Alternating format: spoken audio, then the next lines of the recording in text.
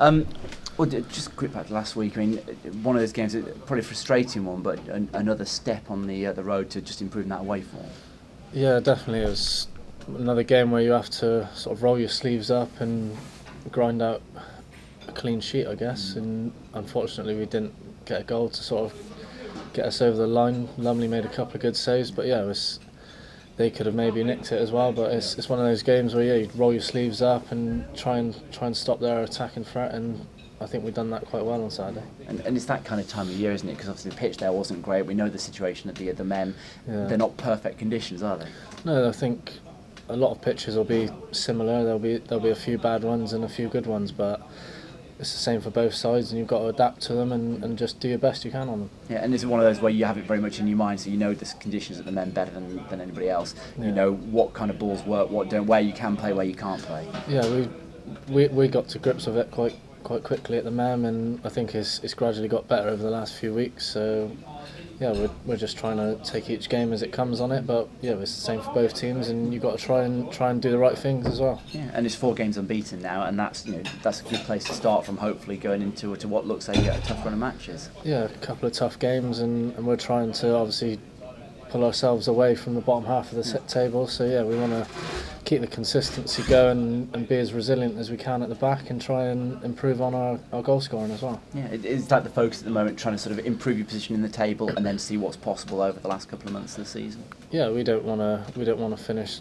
low. We want to finish as high as possible. So I think we've got to try and work on our consistency and try and get the goals back. And I don't think we're too far away from just getting over the line and putting a few wins together. Yeah, and is that sort of defensive consistency looks better now? It's been a lot more solid over the last few matches. It's just maybe finding the finishing touch in front of goal.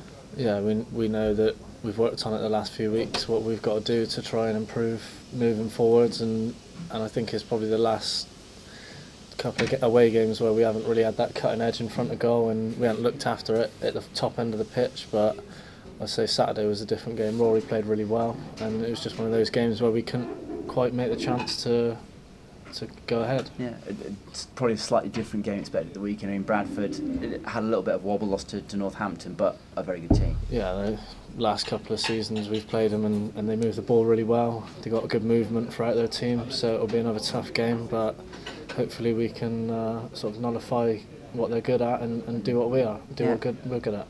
And looking at them, I mean, they've got a bunch of injuries at the moment. Is that something you ever pay attention to, who you're going to be coming up against?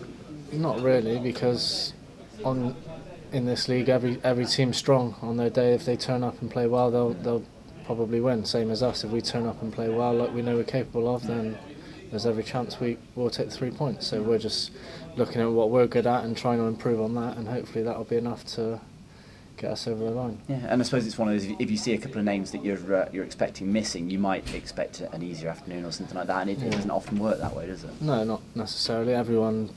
They've probably got a big enough squad to cope, and they've probably got good players in and around the first team as well, so you just got to work hard and probably outwork them on the day, and if you do, then you probably put yourself in a better chance of winning.